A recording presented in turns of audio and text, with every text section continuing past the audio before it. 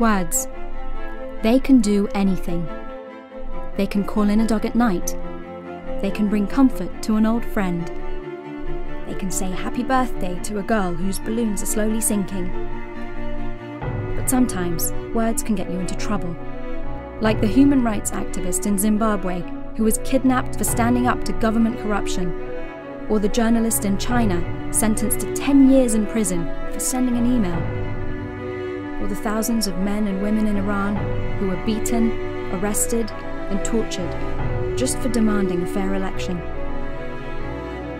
Now we need your words to demand justice, to take a stand, to offer hope to people around the world who are silenced for simply speaking their minds.